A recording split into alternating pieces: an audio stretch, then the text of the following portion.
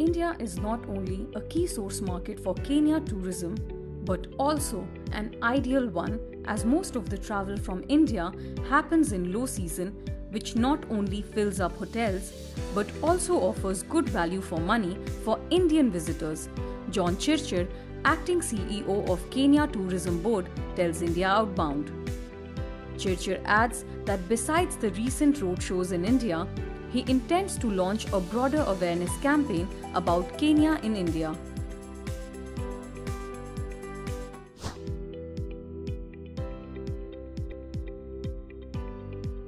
ITB has really been great for Kenya, and especially Kenya Tourism Board. We are happy to have come with 45 companies, and they are here present, looking forward to reconnect with the German tour operators, travel agents, and also for airlines on Kenya Tourism Board.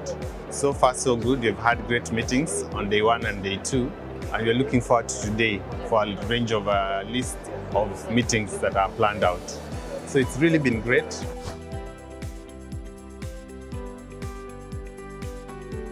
The view of the market is that Kenya has a huge potential for growth.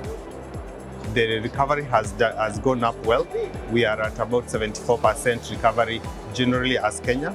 Global average is about 63%, so we are above that.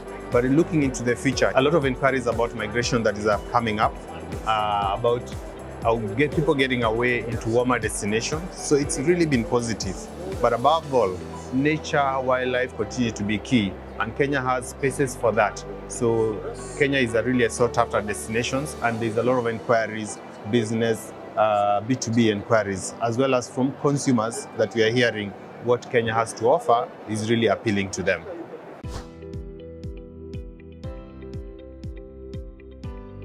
I must say, India market is one of the top source market for Kenya and a very important source market for that. It's a leading source market out of Asia, and actually most of the travel happens during the low season. So which is a perfect fit for our destination. There's not so much demand.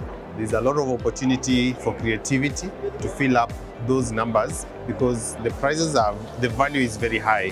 For what you pay, you get extremely high value. Wildlife continues to be key. Wildlife, nature, culture, being on the open, given that COVID has taught us now to appreciate nature better. So the Indian market continued to be key.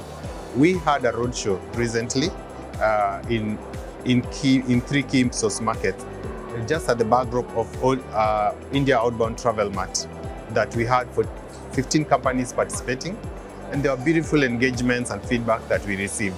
So there is a hunger for Kenya to be visible in the market.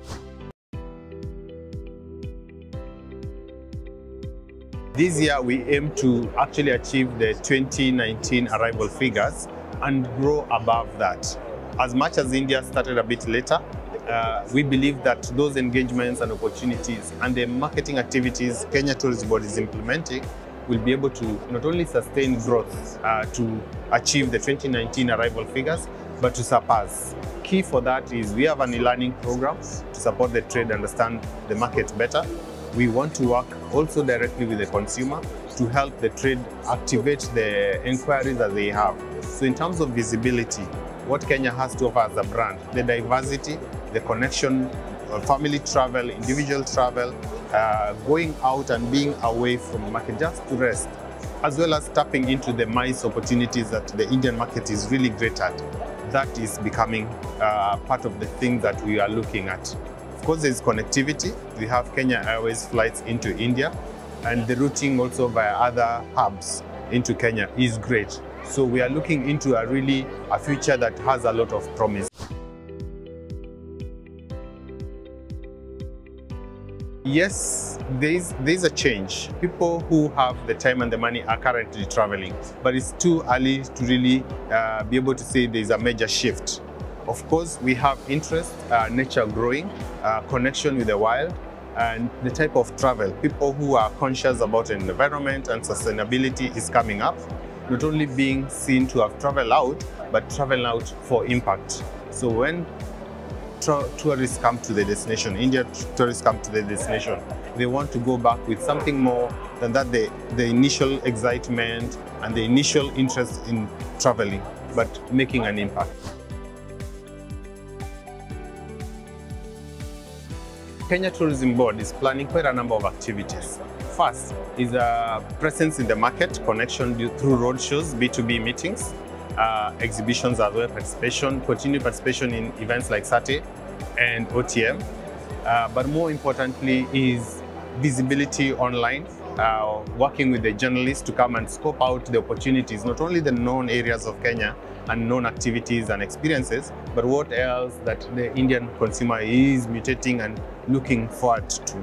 So there will be a lot of online advertising as well as engagement with influencers, content creators. VFRs continue to be key, especially after COVID. That's part of the travel. Business travel has also become big.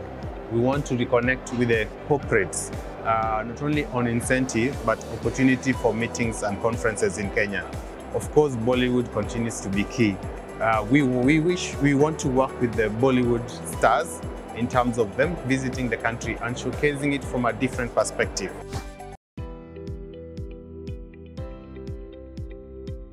MKT continues to be an important event for Kenya. This is where tour operators, travel agents, and airlines come and meet in Kenya. And what we are looking at now for this year is really an opportunity to show the different aspects of Kenya that are less known. So experiences, location, destinations. Within Kenya, we have 47 counties.